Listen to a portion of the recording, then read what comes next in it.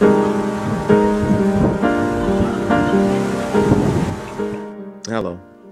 my name is Stephenson Aman, and I'm running for Ward 2 City Council. Congresswoman Ayanna Pressley says the people closest to the pain should be the ones closest to the power. This is what inspires me to run for office. Let me tell you about my life. I know it's hard. I was raised by a single mother and then in the foster care system.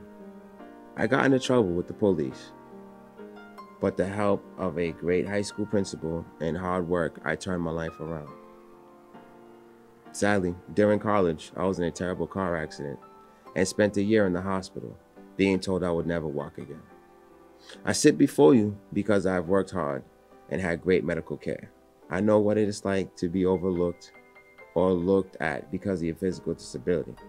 I know what it's like to be looking for accessible housing. I know what it's like to manage on broken sidewalks, taking city buses, and maneuvering around speeding cars and in traffic. I lived in the Mystics and became president of the Tenant Association. Ever deal with 1,400 residents? That's hard. But I loved helping my neighbors. People knew I cared. I saw them, I heard them.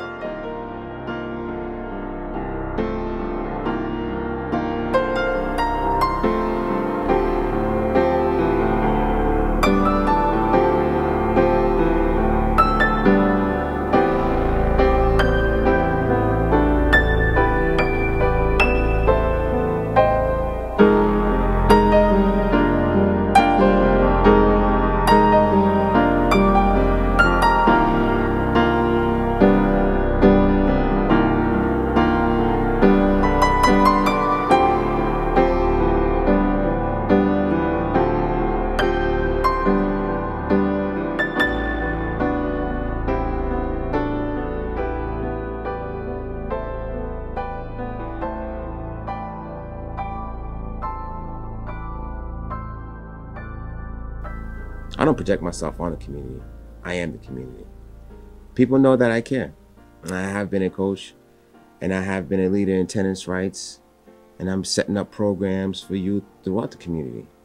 Whether it's working through the Somerville Education Foundation, working with the residents of the Mystic Apartments Tenant Association, I have been involved in the planning of the city's future as a co-chair of Summer Vision 2040. They told me to speak about my experience, speak for the little people. And that's the problem. They see us as little people. We are citizens of this city, and we love Somerville. And it's unfortunate that they took the time to not do anything for us.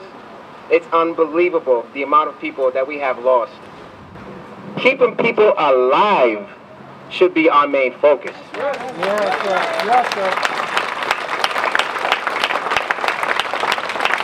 Like Ben has spoke, it is good to see so many electeds out here today because our officials, people that we put into office, are the individuals that are going to make a difference for us. So it makes me proud to see all the people out here. But it also makes me proud to see the citizens out here, people that care, the voices that need to be spoken up, and we will speak up. Thank you.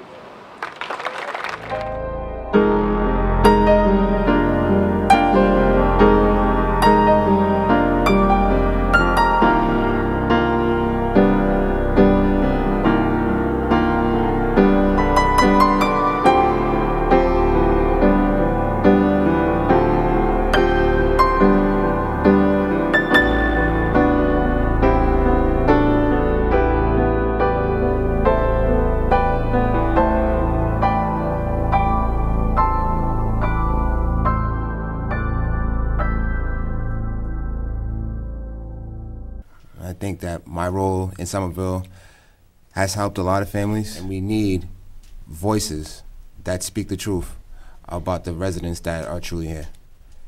Thank you, Somerville.